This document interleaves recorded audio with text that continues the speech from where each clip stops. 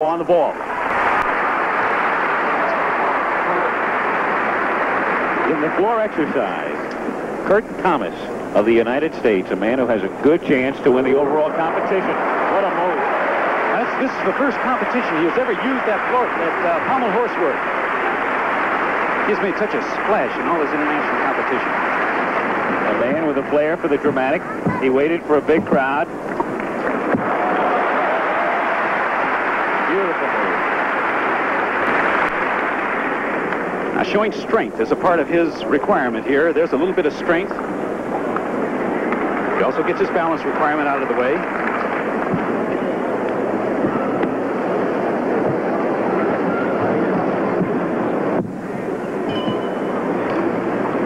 Nice straddle roll. This is a very clean exercise up to this point. He's going to have to get out of his dismount well. Double full twister. Kurt Thomas for the United States, who led yesterday's preliminary competition. All of those scores, however, thrown out. They start clean in the finals of the American Cup.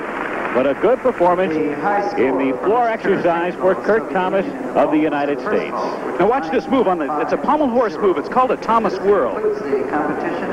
A series of undercuts, which he throws a half twist in the middle of. Outstanding.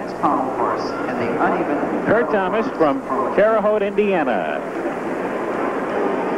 Dropped out of school for this year only at Indiana State. He'll return next year, and the score 9.60 for Kurt Thomas. The best score in the floor exercise for men.